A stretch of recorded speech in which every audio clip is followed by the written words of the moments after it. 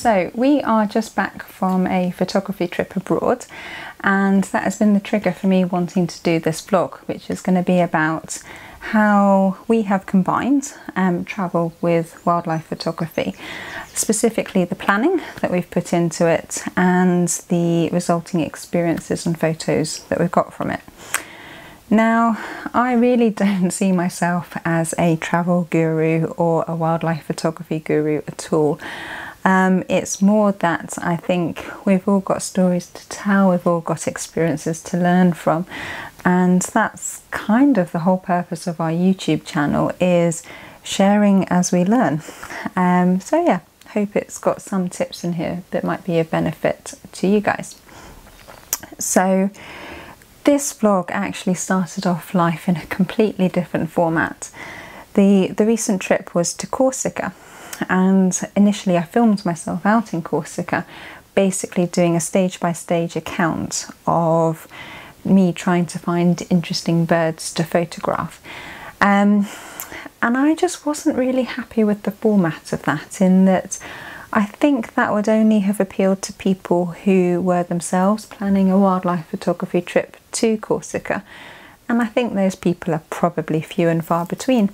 So I wanted instead this to be a pooling of experiences and talk about other experiences that we've had and identifying general themes, basically.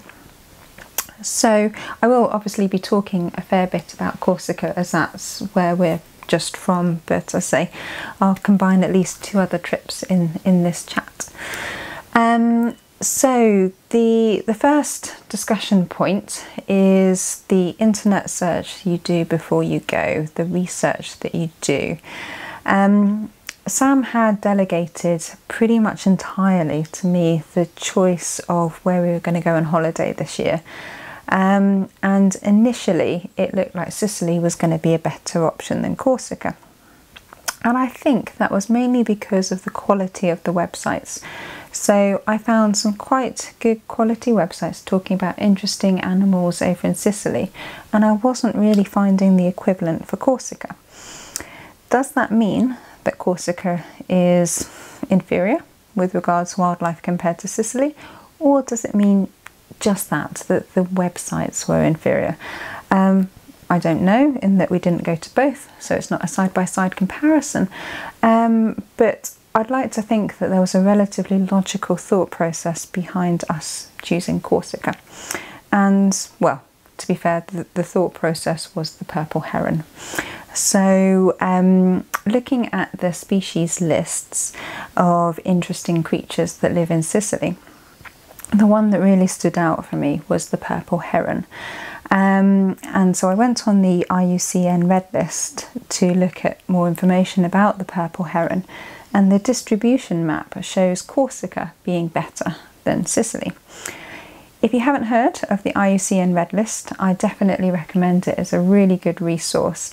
It's written for the scientific community, so there's a fair amount of information on there about taxonomy, habitat, threats to species survival, with an overall endangered rating.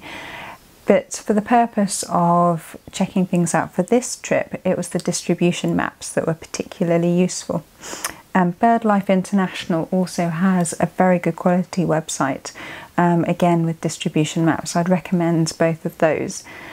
And personally, I think that I would rather place more emphasis on something that's written for the scientific community, something that is therefore potentially less biased than maybe a haphazard selection of other websites, where one website is written for Corsica and a completely different website is written for Sicily, and you're comparing the two, whereas say it feels a little bit more scientific to be looking at the IUCN Red List, for example. The second type of website that I was looking at was birdwatchers blogs. So these are a really good resource in that they tell you the month as well as the year, obviously, that they saw whichever species, and pretty much the exact location that they saw the birds as well. So a really good resource to plan your trip. But what I don't want you to think is that I basically read a birdwatcher's blog and then essentially reenacted what they had done several years previously, because that's not the way it works, and it's not what happened to us at all. So that leads me on to discussion point number 2, which is that it's really good to be flexible, both with regards what species you're interested in photographing, but also with regards to the location. So with Corsica, we had identified a lake on the east of the island called Durbino that looked to be quite promising with regards what birdwatchers had seen. By now I had widened my desired list from not just the purple heron, but I also wanted to see at least one of Squacco heron, flamingo and Eurasian spoonbill. So this lake looked great.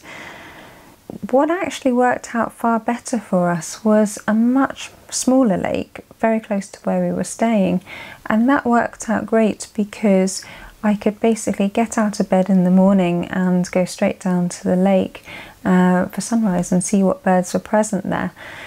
And this lake just seemed better in that I never failed to see an egret every time I went down there. And it was there that I saw the flamingo, and I also photographed a juvenile grey heron. I didn't see any Squacco herons or purple herons, but I got quite close to the juvenile grey heron, so that was quite enjoyable. So that kind of goes to show that it's useful to be flexible with regards to location when out on location. So I was still looking for the same species. I was still looking for purple heron, Squacco heron, flamingo, Eurasian spoonbill. But slight change of location did prove to be more useful in this regard. So actually the best example of a trip where it was beneficial to be flexible with regards to our photographic subject was a holiday we did last year. So we did a tropical holiday, and I was fully expecting that our main photographic subjects would be fruit bats and tree frogs from the internet search that I'd done beforehand. It turns out the best shot that I got was of periwinkles on a beach. Did I go to the southern hemisphere expecting to take photos of periwinkles? Of course I didn't.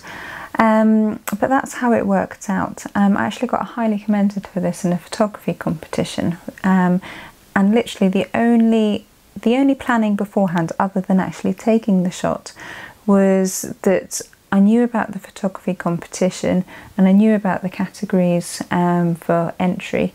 So when I saw the periwinkles, I immediately thought about it. But I definitely, before I got on the plane, I was not expecting to take photos of periwinkles on a beach. The other creature that I really enjoyed photographing out there were ghost crabs, and I think I've got some decent shots of them. I would have liked to have taken more, but the holiday really was a holiday rather than a photography trip. So Sam and I really both needed a holiday last year, so that's mainly what the trip was. As for fruit bats, we did see them. I took several photographs, and the best one is this one. I'll be honest with you, and I think of this shot as a documentary shot. By this I mean this photograph documents that I have seen fruit bats. I don't think this photo doesn't do anything else for me. It doesn't feel particularly artistic to me. So we didn't see any tree frogs at all. So that was contrary to planning. So this kind of also leaves me thinking about fruit bats. I think that websites are always going to tell you about creatures that are endemic to that particular location, regardless of how easy they are to find or how photographic they are. This has very much been a recurring theme with us, in that when we went to the Alps we were expecting to see marmots, didn't see any. In Corsica we were on the Aguil de Bavella, we were expecting to see wild sheep, and we didn't see any either. Sam might have heard one, but yeah, I didn't, and I didn't see any either. Also, websites are always, in my mind, they're going to put emphasis on mammals over birds, and birds definitely over insects and crustaceans, for example. you're not really going to read in a guide, a travel guide, about the interesting species of insect, for example, whereas you might read about the interesting species of mammal that are out there. So it's always just worth bearing in mind that bias. And if you're interested in taking photos of insects, and I am, then it does help to be aware that you need to be flexible in your subject matter. Third point is a little bit of a disclaimer, is that I am talking as somebody who goes on holiday and is very, very interested in photography, but is also interested in finding the animals themselves. So you might have gathered this from my last vlog, where I get quite excited about finding an owl pellet. I'm still quite excited about the fact I found an owl pellet. But I'm excited because I found it, and that is really what this vlog is all about. It is about the planning that can go into a trip, and the joy and the satisfaction if that works out. But also, if that plan doesn't work out and you go with a different plan, something else works out, that can also be great too. But just doing it, going out there and trying to get new experiences, trying to take photographs of things you haven't photographed before. And kind of on a tangential comment really about finding things yourself, not really related to photography, which is why it's tangential. I really wanted to hear a scops owl out in Corsica. I didn't really expect to get any decent photographs of one, and I didn't. We didn't see it at all. But I had read on bird watchers' blogs that scops owls live out in Corsica.